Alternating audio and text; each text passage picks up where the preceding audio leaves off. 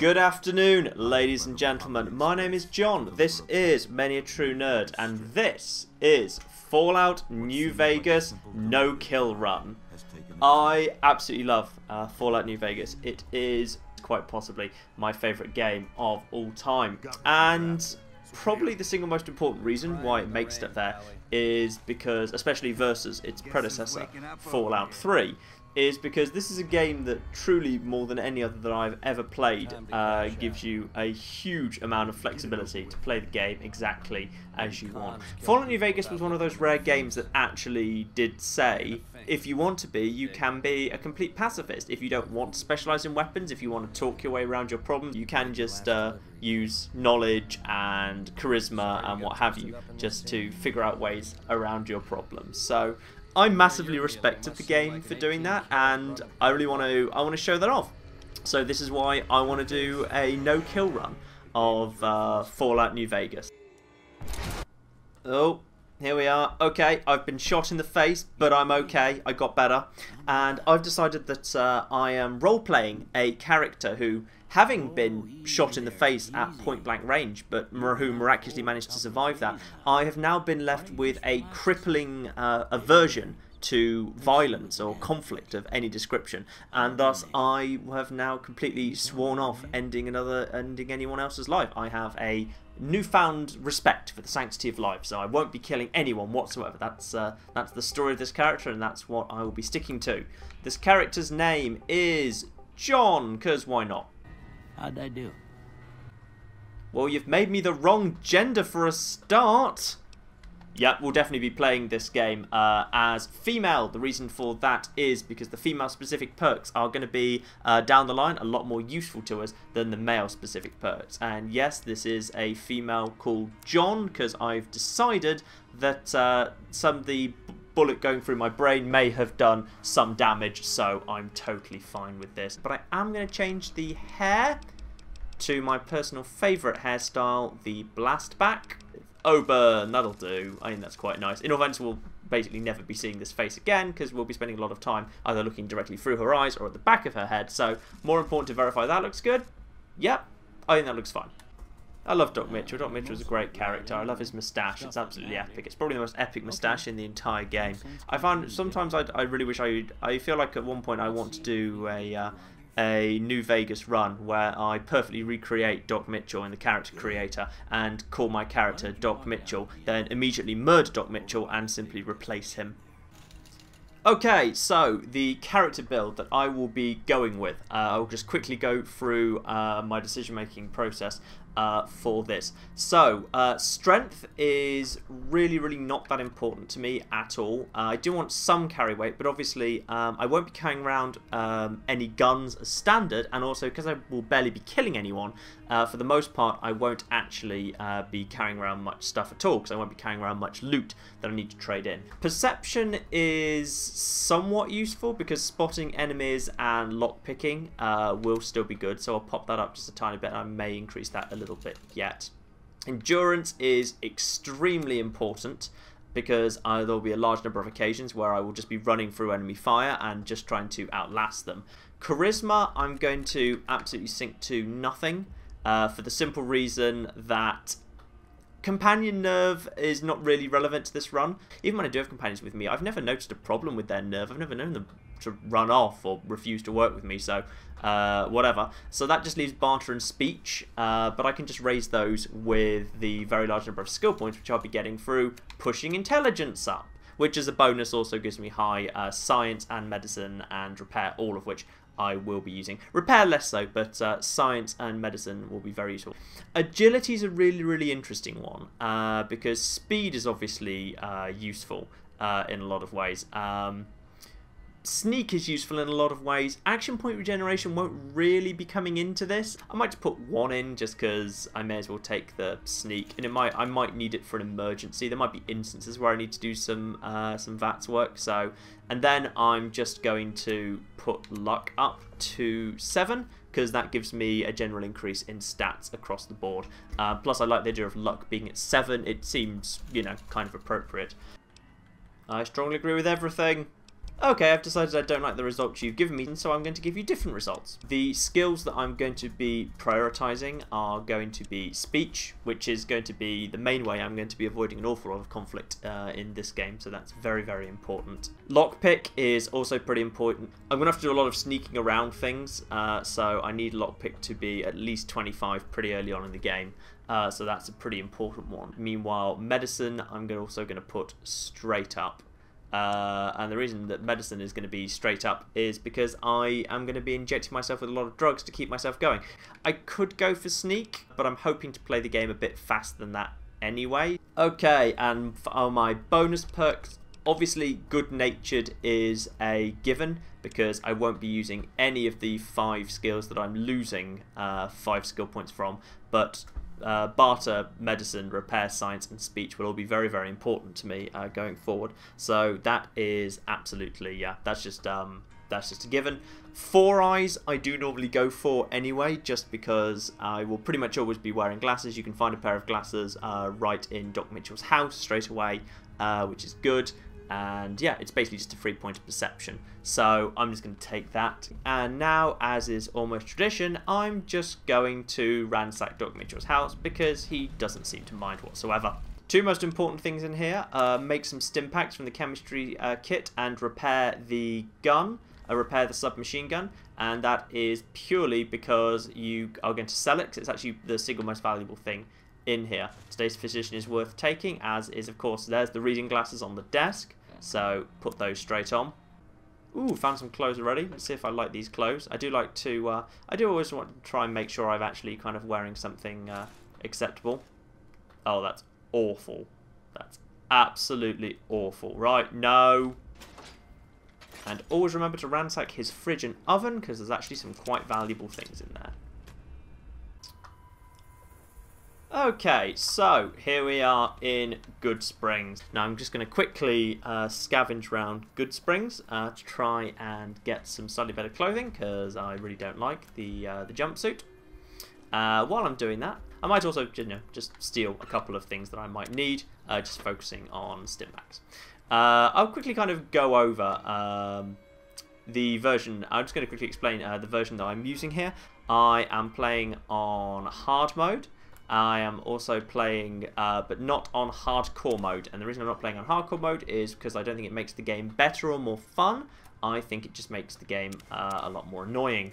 I'm playing on hard mode rather than very hard mode. That's the mode I normally play on. I think it's kind of the best balance between fun and interesting and difficult. I have completed this game on very hard mode before. I'm not going to do it here because while I think it is completely doable, I just think the amount of damage that you'll be taking, given you'll be very regularly underleveled and without kind of very good armor, it'll just make it not particularly fun, as less fun to watch. I'll be spending a lot of time in menus just injecting myself with stim packs.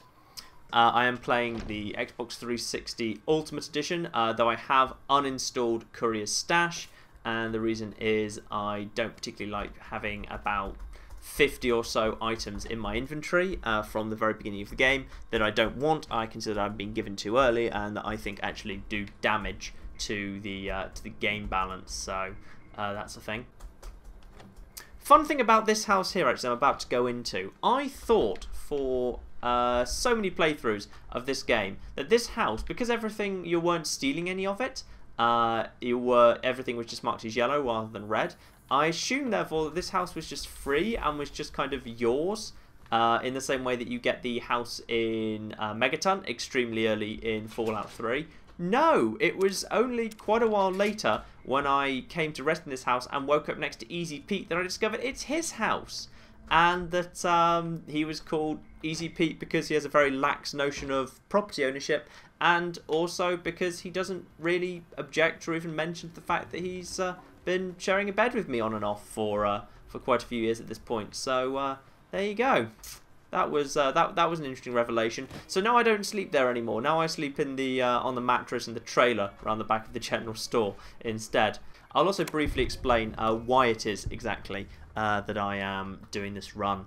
And obviously it is partly born out of the fact that I really want to show off just what a flexible, interesting game Fallout New Vegas can be if you actually allow yourself to play by all sorts of interesting different rules. It's also because I did actually try and look up a kind of a good no-kill run on the internet.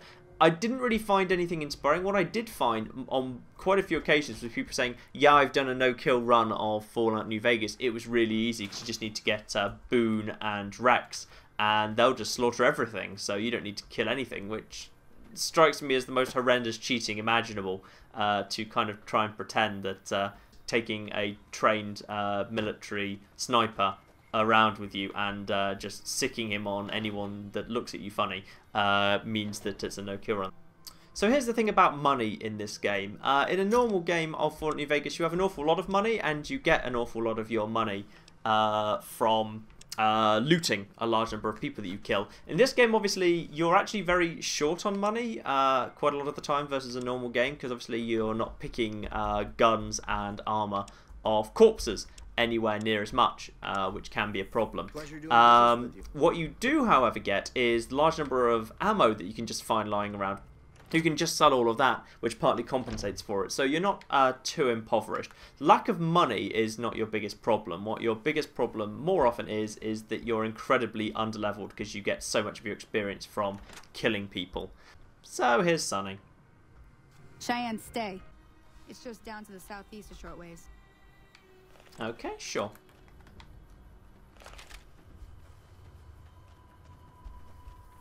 So while we run down there, I am going to I'm just going to quickly go through the rules. So play the rules video. Rule number 1: no murdering people. Number 2: no killing creatures. And that includes abominations, super mutants, and anything else that is manifestly alive. Number 3: no killing robots. There's just too much chance they might actually be sentient AIs. Number 4: companion kills count as your kills. You are morally accountable for everything that your companions do. Your companions, therefore, like you, are not allowed to kill humans, animals, or robots. Number 5: no yes man runs. We are going to be doing the NCR missions, and on top of that, we're going to be doing as many missions as we can do, full stop. So, those are the rules. But, you're probably wondering, why am I coming with Sunny Smiles, given that she is about to go murdering some geckos and invite me to help out doing that. So, 2 important clarifications that I'm going to go over, which I think this mission demonstrates very, very nicely. Firstly, I'm considering an important differentiation between a companion and someone who is who's actually invited me to come with them. So if I have if I've invited someone to come and do something with me, then I consider them a companion and I'm morally accountable for their actions. In the event of Sunny Smiles, where she's just going to go and do something and I've offered to tag along, I am not morally accountable for what she chooses to do now, as long as I do not actively kill anything. So I kind of feel like, you know, I'm not really here to help kill the geckos, I'm more here to see if I can talk her out of killing geckos and if we can just all live in peace. Which might not work, but what have you. So unfortunately, I kind of feel like I'm feeling a bit of peer pressure here because she's looking at me and so's her dog. So I'm gonna go out, but I'm gonna deliberately miss. Oh no, I've missed repeatedly. This is terrible. Oh no, I've missed the geckos, and now I'm gonna run away from the geckos. No, Sunny, don't do it, Sunny. No, Sunny, be friends. We're all God's creatures together, Sunny. No, Sunny. I can't bear to look. I think I'm gonna be sick. This is awful. This is terrible. That's not gonna stop me looting the corpses, by the way. I'm still gonna do that. See? You're getting the hang of it. I think that's a generous appraisal of how that just went, Sunny. You want? And after these geckos die, we'll be adding a second important caveat to the rules, which I'll be calling the Shepherd Book loophole, which is that the Bible is very fuzzy on the topic of kneecaps. So there will be multiple instances in this game where, even though I won't be killing anything, I will actually have to fire a weapon and injure people in various ways that make the outcome suit how I want it to end up. So in this case, I won't be killing any of these geckos, but I will be helping to make sure that this woman actually survives by weakening them in such a way as she can kill them. And one more shot. Hopefully this doesn't get a critical. Yes, she gets the kill, not me. So now that woman survives. So that woman survives, and we can verify that I have not broken any rules by going to no people killed, no creatures killed. This is obviously in the somewhat in the letter rather than the spirit of the law. However, I wanted to do this primarily just to demonstrate that it's going to be something I'm going to have to do. At various points later in the game, there will be literally no alternative but to do this if I'm going to complete large portions of this game, especially if I'm not going down the yes man route. There are, in order to avoid killing anyone and come up with the best endings and complete a large number of missions, there are going to have to be times when I'm going to have to injure certain people in order to nudge events to a particular conclusion. And this is one of those. This is an example of those times. Sure, why not? I'll do that. So, just need to do this quick mission for Sunny, because, and I need to do this really primarily because you are desperately underleveled for most of a no-kill run. You absolutely have to do every quest that you can do, because the thing about avoiding conflict is it often requires you to have very high skills in speech or science or medicine or various other things. That's being balanced against the fact that for large parts of the game you're actually very much underleveled because you're not getting the experience points from killing people. So I got a shovel from the store earlier, so now I'm going to do some speed grave robbing, which is totally fine, and because it's not murder, I'm going to get the snow globe, because it's very valuable, and that is pretty important. The money that I'm going to get off that is very, very useful, and I'm not going to go for the grave down there. Ooh, 21 bottle caps, I'll take that. And now, back into town, back into town, back into town. Hey, do me a favor. And Sunny wants me to go and visit Trudy, which is fine because that's when you get the experience points, so I'll definitely be doing that. While I'm here, I'm just going to swing by the schoolhouse, primarily just to do the unlock the safe, and the reason I want to unlock the safe is primarily for the experience points and also for the stealth boy and a super stim pack, because that's pretty useful. But after that, I'm just getting out of here straight away. And Joe Cobb is yelling at Trudy, and I'm standing on the bar, but that's fine, no one seems to mind. Standing on the bar. Hello, Trudy. Well, you've been causing quite a stir. And there's my 50 experience points to take me over into level 2. I'm just going to go through her dialogue tree to start off the Ringo question. Sure. I'm also going to fix her radio quickly, so I'll just do that. And now that the caution is off, I get to put up my skills. So, mainly, I'm going to be, for my first level, I'm going to be focusing on getting the skills that I need for Ghost Town Gunfight up. So, Barter goes up to 25. Speech is already at 25, so I'm going to push that up to 30, because I'm going to be needing... speech is pretty much the score you're going to want to be highest of everything you're doing at any given moment. Medicine is already pretty high, so I'm not going to push that any higher at the moment. Lockpick is already fine. Science is already at 29, which is great. Yeah, I'll just put it into speech. Speech needs to be high, so I'm just going to put it into speech now. I wouldn't normally recommend taking Swift Learner at all, because obviously you can just, you know, kill your way to as much experience as you want. In a no-kill run, lack of experience is actually a problem, so I'm actually just going to take one round of Swift Learner on this occasion. Alright? Repair the radio! I've fixed your radio, there's 50 bottle caps, and using my new barter skill, I'll get another 25. And nice thing about Trudy is she will actually now buy things from you at true value. There is no discount whatsoever. There's actually not many people who do this, so it is worth, if you do have anything to sell, selling them here. Definitely, if she has take the meeting people, Salesman Weekly, any other skill magazines that increase your non-combat abilities are absolutely crucial. So do take as many of those as you can find. Now I'm just going to set up Ghost Town Gunfight. Ghost Town Gunfight, obviously the quest where you help Goodsprings fight against the Powder Gangers. There are a few things to be done. Kick off by going up to Ringo. Ringo points a gun at me. That's very mean, but I'm not an enemy. In fact, I'm the nicest guy in the entire Capital Wasteland. I'm pretty much the only person who won't aggro. So, you know, you'll never meet a nicer person than me. Maybe I can help. Okay, that kicks off the quest. So now we head back down to Sunny. And Sunny helps straight away. Trudy is just as easy to convince if you have speech or sneak over 25, which I do. So I'm going to speech my way to success here. I was planning on sitting this one out. There we go. Now Trudy and indeed the rest of the town are on board.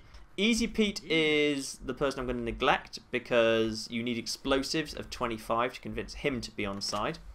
And yeah, that's kind of, I'm on 11 on account of my build, so I don't really want to invest 14 skill points in something I'll pretty much never use again. You looking to buy some supplies?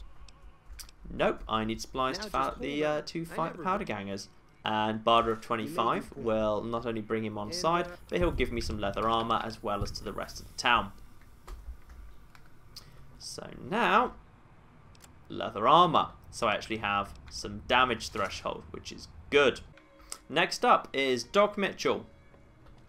And with a medicine of 30, he will give you some doctor's bags, though even without the medical supplies, even without the medicine skill check, he will give you some stim packs, so it's definitely worth going to see him, even if you don't have good medical skills. That's all the setup that we're going to do for Ghost Town Gunfight. I'm not going to start Ghost Town Gunfight just this moment, because doing so makes you, I think it's vilified with the Powder Gangers, so they will shoot you on sight, and I want to go to the prison and do some work with them first. So I'm just going to sleep, and now I'm going to head out of town. So that was the first part of our Fallout New Vegas no-kill run. Next time we will be heading down towards Prim, clearing out the NCR Correctional Facility quests and finishing off Goodsprings, which does, of course, involve bringing a pacifist to a gunfight, so be sure to subscribe for that, because that will be interesting. Thank you very much, and goodbye. I think Cheyenne might have had a bad run-in with some enemy early on. Slightly worried that Cheyenne has very little health. I really don't want the dog to die. We're going to find a way to get this dog to survive. Okay, here we go. Superior armor. Now is the time.